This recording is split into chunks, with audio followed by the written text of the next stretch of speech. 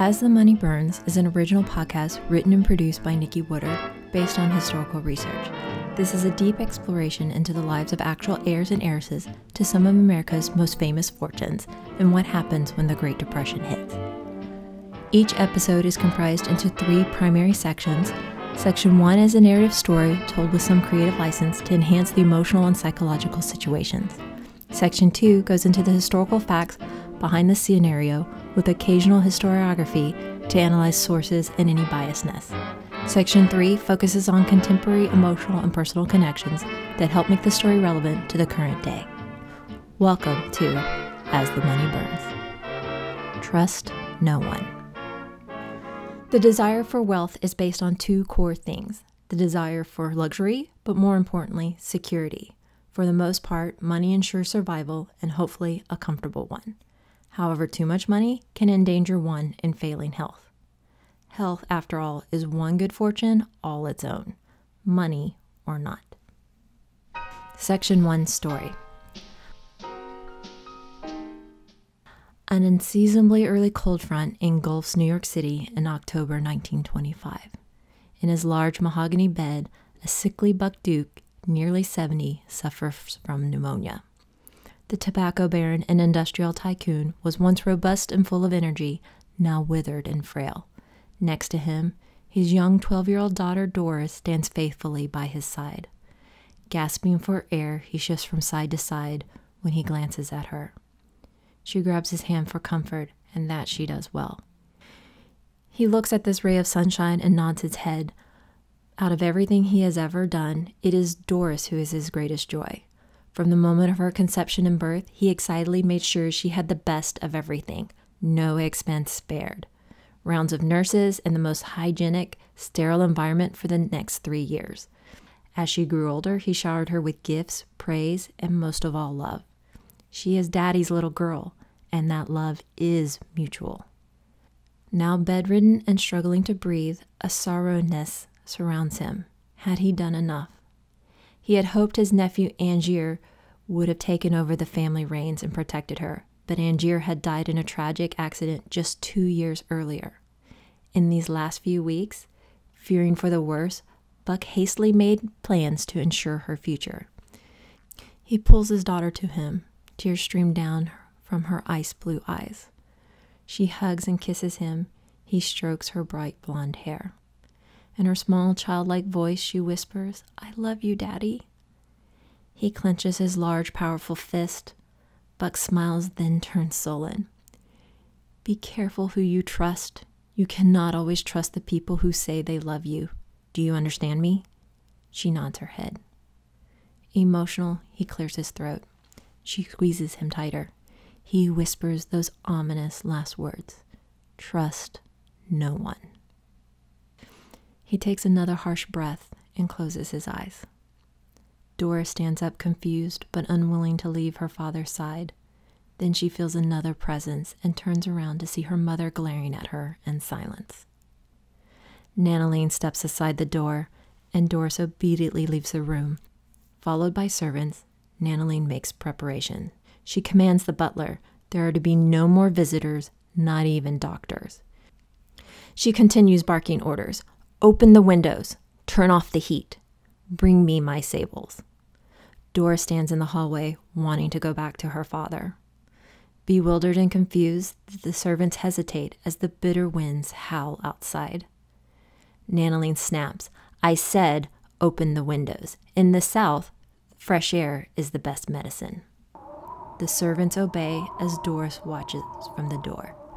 2 maids return with bundles of furs in their arms. Nanaline motions to pile them onto the chair. When the preparations are suitable to Nanaline's desires, she motions everyone to leave. Hurriedly, the servants get away from the cold that already creeps in. Nanaline orders, "No doctors, and no one opens this door until I say so." Before Doris can protest, Nanaline shuts the door on her child. Hearing the click of the lock, Doris crumples at the door, refusing to leave. Inside the bedroom, Nanaline walks over to Buck. A gust of wind brings in another draft of freezing cold air, along with a few snow flurries. He shivers, but is too weak to protest. This former bear of a man is no longer a match against his petite, raven-haired wife. She yanks off the sheets, leaving him exposed in his thin sleep shirt. She goes to the chair and burrows herself under the furs. 2 vigils last throughout the night. Nanaline in the bedroom under her furs, and Doris at the door, not daring to leave until she can see her father again. Later the next evening, Nanaline looks over at Buck. She glances down at her watch and gets up to look at him. The bluish-gray skin of death says everything. Satisfied, she stays wrapped up in her thick sable fur. She opens the door and stares at her child to heartlessly announce, "Your father is dead." Doris does not react, shocked and terrified. To the butler, Nanaline orders, "Close the windows, turn on the heat, and call the doctor." Nanaline heads off towards her enormous closet to pick out her widow's threads. Now twice a widow, Nanaline thinks she has won the game, but in 2 weeks, Buck has one last surprise for her.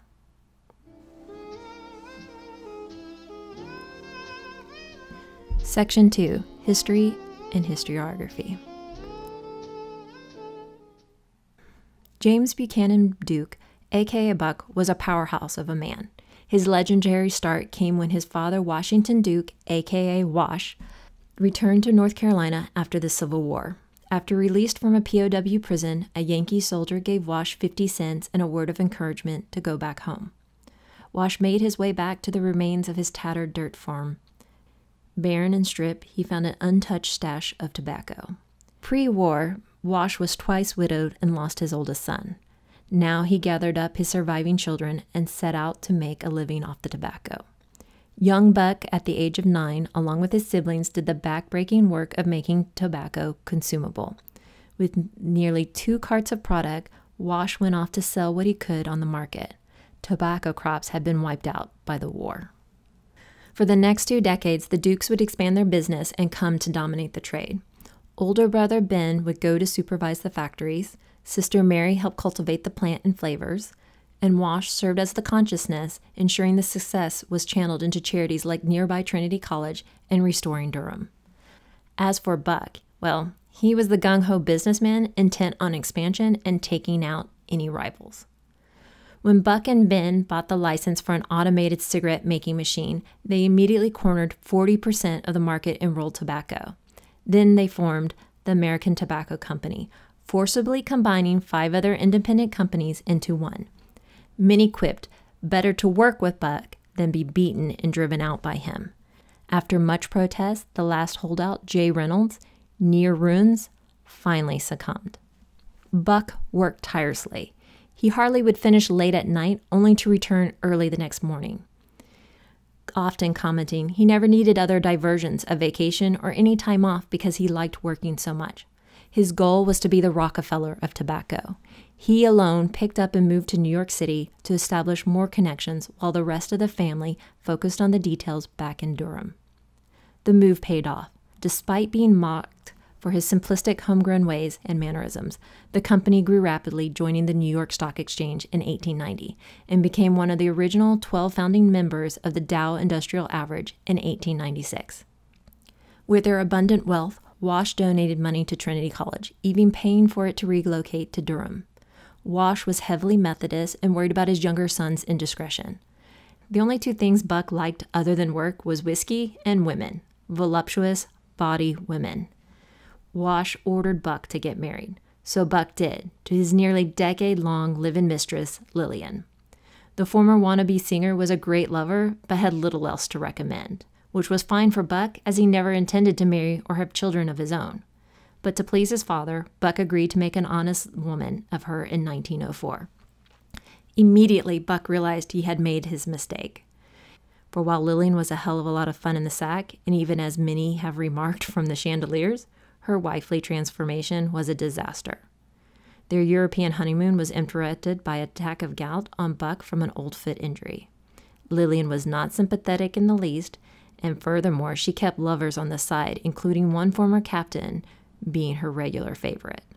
Worst off, Wash died shortly after the marriage in May 1905. If Buck had known that fate, he would have never married.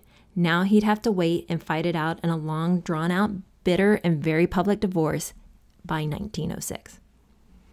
Never skipping a beat over personal matters, aggressive and powerful, Buck swiftly acquired over 200 rival companies, including the brands Lucky Strike in 1905 and Pall Mall in 1907. Buck's ruthless tactics led to the company being referred to as the Tobacco Trust, and his takeovers were referred as the Black Patch Tobacco Wars in 1906 to 1908. His robber baron tactics led to the American Tobacco Company to come under the fire of the Sherman Antitrust Act, and the Supreme Court ordering the dissolution of the monopoly in 1911, thereby breaking the company up into 4 separate competing companies.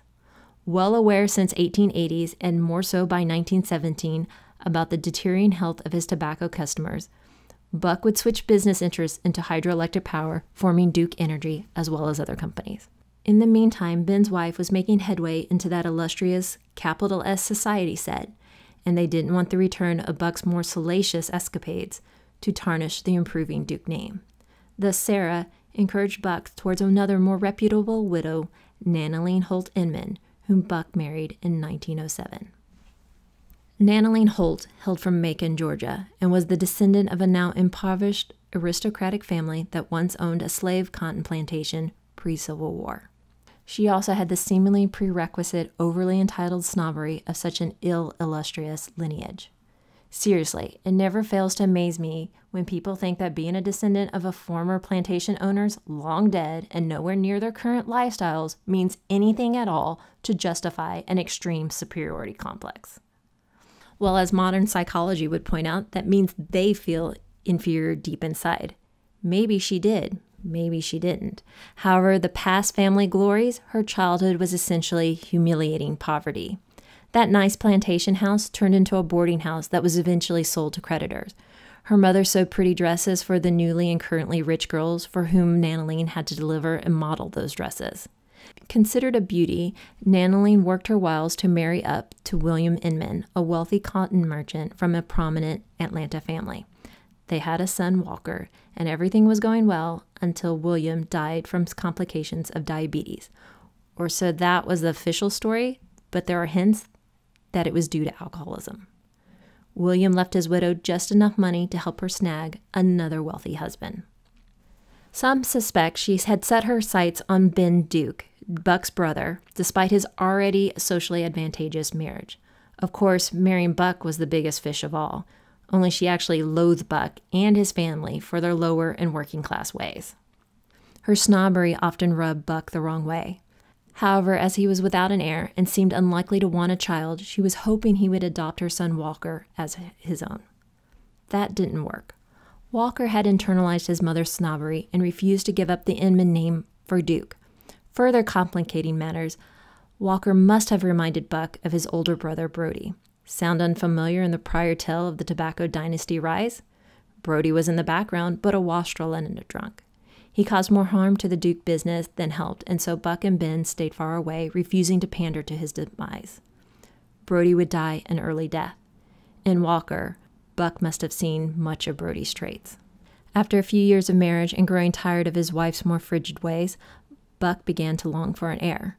Realizing Walker and she could be out on the streets, Nanaline mustered up her strength and performed her wifely duties until at age 43, she finally gave birth to the much-anticipated Duke heir. In what promised to be a difficult birth, Buck had 24 medical staff in waiting and ordered the baby to be saved over the mother. On November 22, 1912, Doris was born. Buck delightedly told the reporters outside the Fifth Avenue mansion, while inside Nanaline was relieved a girl meant Walker could still be in line for the inheritance as a male. This was Nanaline's blind spot, anything to do with Walker. She couldn't have been more wrong. Buck and his family believed in equal rights. In fact, their large endowment to Trinity College, which later became Duke University, was under the condition the college admitted both females and blacks at a time long before anywhere else would remotely make such a requirement. This, after all, was the heart of the Jim Crow era and in North Carolina. Buck was absolutely thrilled to have a daughter, and for the rest of his life, he showered Doris with any and everything money could buy. He didn't care about the finer things in life. He and his brother Ben much preferred the good old days of singing around the old beat-up, out-of-tune, stand-up piano. But for Doris, Buck wanted her to have the best of everything, including a Newport mansion. He reveled in every moment he had with her. He'd even stop important business meetings anytime she entered the room. Thus, in those final moments as his health was failing, Buck made provisions trying to secure Doris's future so that she would never have a need unattended. He consulted with Ben and lawyers, making preparation after preparation. This flurry of activity, of course, further alarmed Nanaline, as she realized Walker's chances at good fortune were slipping further and further away. She resolved to do something about it. She was already in complete control of Buck's diets, and some suspect she was secretly poisoning him, especially since he would improve after a blood transfusion, only to quickly deteriorate once back to her meal plans. Smug, Nanaline thought she outmaneuvered Buck. In the end, he outwitted her. 2 weeks after his death, his final will and testament was read. Nanaline got a small fortune of $10 million with lifetime access to the properties. Duke University received a more sizable and substantial endowment. But the bulk of Buck's fortune went all to Doris, estimated at either $70 or $100 million, today's equivalent of $1 billion. Nanaline would serve as one of 3 executors on Doris's substantial trust. Only what Doris needed most was a mother's love. Instead, the money bought her mother's hate. And if her mother could kill her father for the fortune, could Doris be any safer?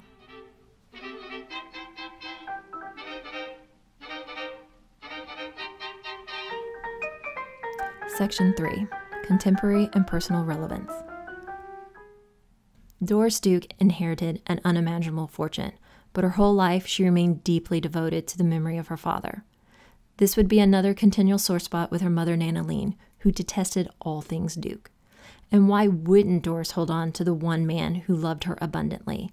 Here's the rub of the world of immense fortune that is passed on via inheritance. It means someone had to die, and quite possibly the one you needed most to handle the situation. There are 2 emotional takeaways from the story about the death of Buck Duke. One, that inheritance is always paired with loss, namely death, and quite possibly the loss of a loved one that the benefactor needs as much, if not more, than the money. Second, that in the case of Doris and Buck, she lost her person, that person who believed in her and loved her, and that is something money can't buy. Doris would struggle her whole life never finding that again, often due to her enormous fortune. In one way or another, we may all relate to the fear or actual loss of that significant person in our lives. In fact, that is what has drawn me most to these stories. As I mentioned previously in the overview, it was one particular formative experience that has forever been a shadow in my life. During my senior year of high school at 18, I lost my 21-year-old brother to cancer. He had been sick when we were children and would come back over a decade later with a vengeance. My summer in Rhode Island was my attempt to escape the potential pain of losing him. Having gone through several near-death vigils, I needed a break. I did have an idyllic summer and returned to him out of the hospital. Only 2 months later, he was back in the hospital, and I lost him at the end of the holiday season. I too am a daddy's girl for sure, but make no mistake, to all that knew us, my brother was my person and I his. He claimed me before I was born. It was also his influence that led to the media skills that are making this podcast possible, in addition to the story connections. I recently read that with a death like that, one doesn't get over it, but moves on from it. I miss him to this day, forever and always. Lastly, one final note. There seems to be a curse following the Duke fortune and its more direct descendants, much like the Winchester rifle fortune. Doris would suffer a fate similar to her father's, and in 2013, it was learned that the current heirs, 2 twins, lived in squalor and horrific abuse under their paranoid, drug-addicted father. Upon his death, what had been anticipated to be $1 billion fortune was little more than 6% remaining. We might visit those tales later in this series. Next, when we return to As the Money Burns. With that massive fortune, Doris has all the money imaginable, but none of the love she needs. She is going to have to work hard to win over her mother, Nanaline. That might be possible if Doris can become an accepted member in the capital S society. and Newport seems to be the right place to start. Until then. Credits. As the Money Burns is an original podcast written and produced by Nikki Woodard. Based on historical research, archival music has been provided by Past Perfect Vintage Music. Check out their amazing collection of digitally remastered music from the 1920s, 1930s, and 1940s at www.pastperfect.com. Special thanks to my friends Leah and Diana for helping me overcome my technical issues in creating this podcast.